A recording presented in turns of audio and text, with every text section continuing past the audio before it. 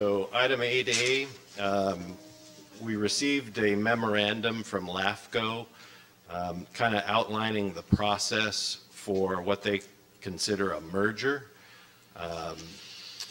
This wasn't instituted at our request, but we did receive the memorandum, and it's created quite a considerable amount of public interest. So a merger would be, and the discussion would be, should OCSD merge with the city of Grover Beach? And basically,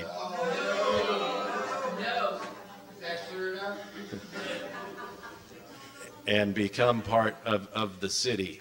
Now that would not just affect the city of Grover Beach and OCSD, but it would also affect the county. In fact, the county would have most services transferred from the county to the city of Grover Beach: roads, curb, gutter, and sidewalk, police, flood control, drainage, planning and building.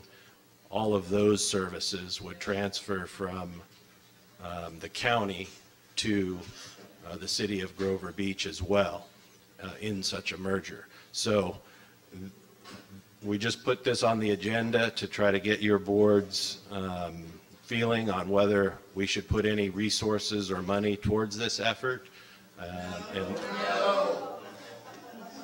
And I think a lot of the comments, and whether they were made by our new supervisor, looks like some of them were from him.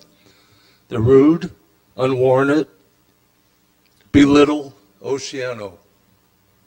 Anyways, I do support further study, and I'm not going to be lengthy about this. I think a comprehensive study, it's not happening this week.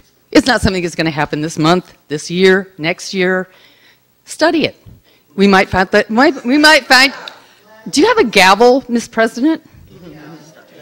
Can we please be respectful and just listen? It's just public comment, please.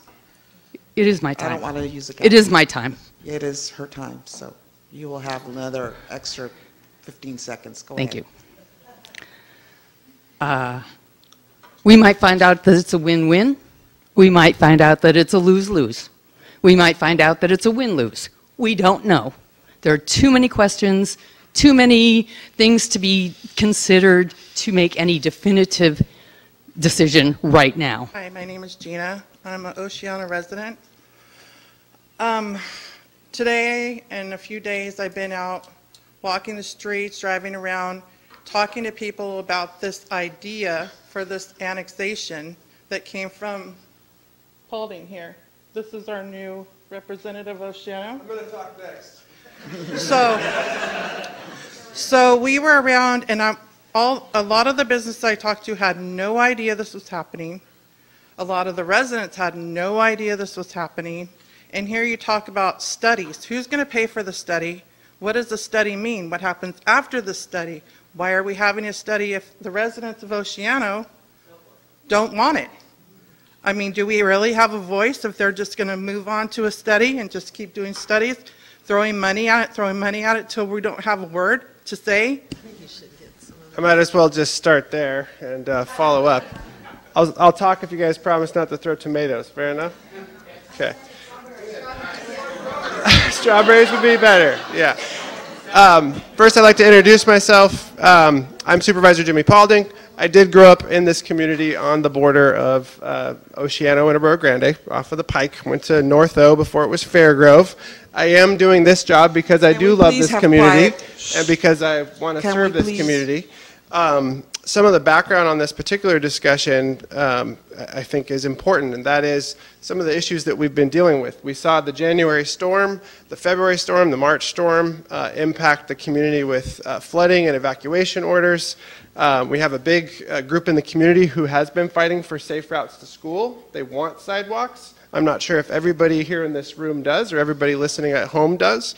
And so those were things that were prompting this discussion. How do we, as a county, provide these services that I believe Oceano desperately needs and wants? And that, you know, in the context of this recent discussion about the 5 Cities Fire Authority, where, you know, this board here has sought divestiture from, or through the LAFCO process to pay for fire service. And so we have to figure out how to solve that as well. So the idea was, let's start talking about options. And one of the options was, well, maybe we should study this merger concept. Well, I'm glad that it got all of you here to share your opinion, because we're having a conversation, and that was the intent. So for those that have stated that there's some hidden agenda, there's no hidden agenda. There's just one person who grew up here, who loves this community, who is literally trying to solve problems, because that's my job. It's pretty clear what the overwhelming sentiment is here in this room. It's also very clear that Oceano has some community pride.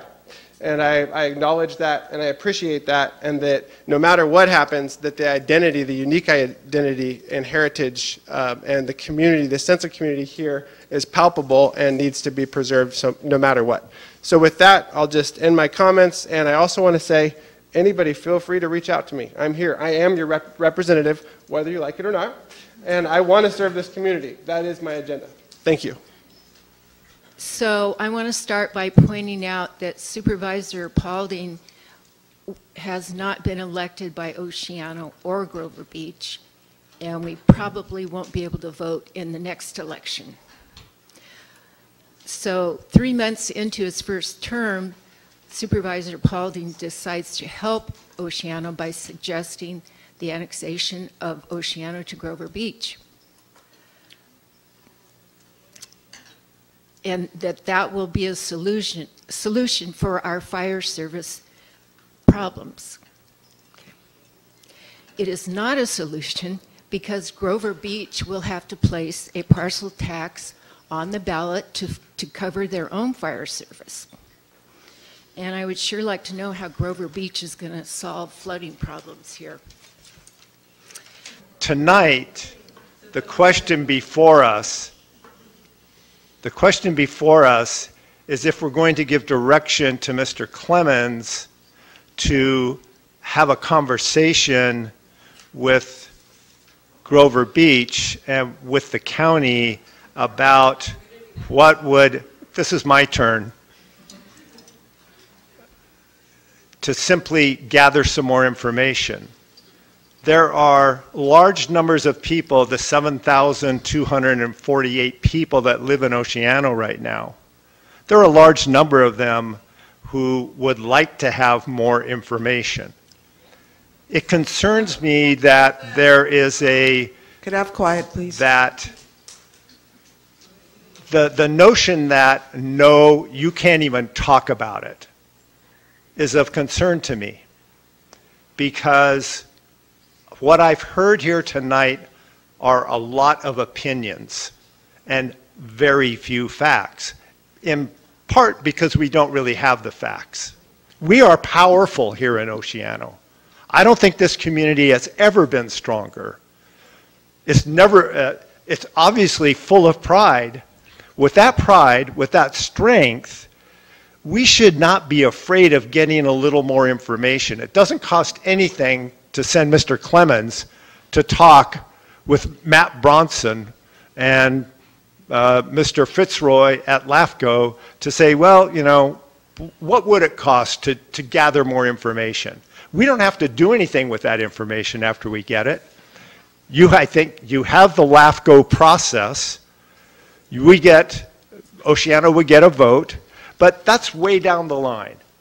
I would ask you to just be more secure in your identity and strength and commitment to this community. But how possibly could Grover Beach take us over? We're Oceano. We have our identity. I don't have an opinion about what is the right way to go with this. I know that in my work with the county, I have been frustrated over and over and over. I spent 2022 writing a $21 million grant proposal to the Active Transportation Program in the state of California, Department of Transportation, to get an infrastructure of safe routes to schools in our community. I worked for a year on it with SLOCOG, the Council of Governments, and with the Lucia Mar School District.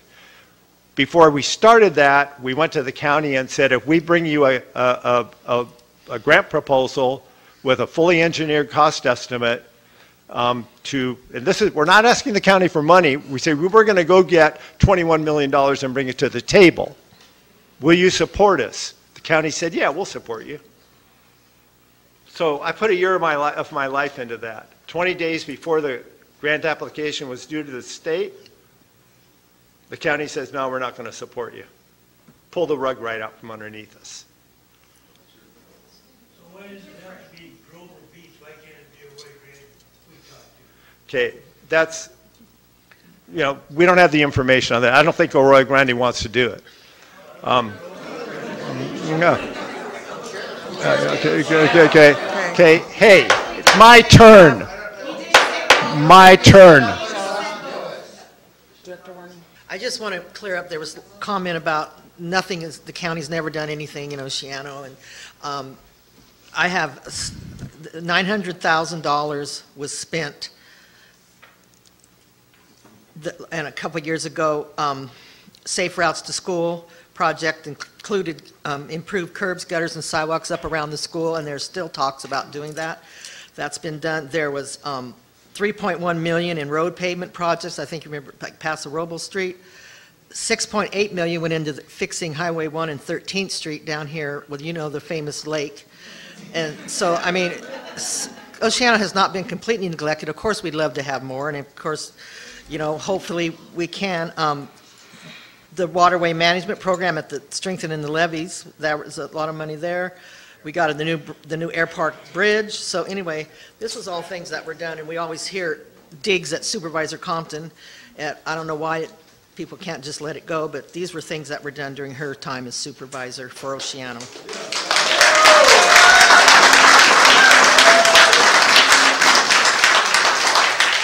Do I have a motion? Yeah, I'd like to move that we direct the general manager to meet with the other principals in this topic and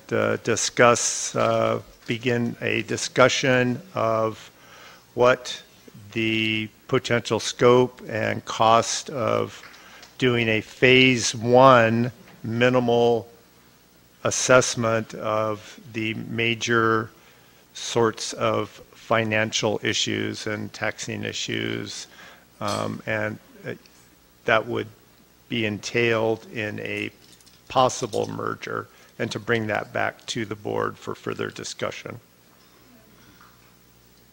I'll second that. Director Varni? Is there I got a second. Is there any more discussion, or what? No? She seconded the motion. Okay. Aye. Director Joyce-Suneson? Aye. Director Austin? No. Vice President Gibson? No. President Villa? No, and I want the...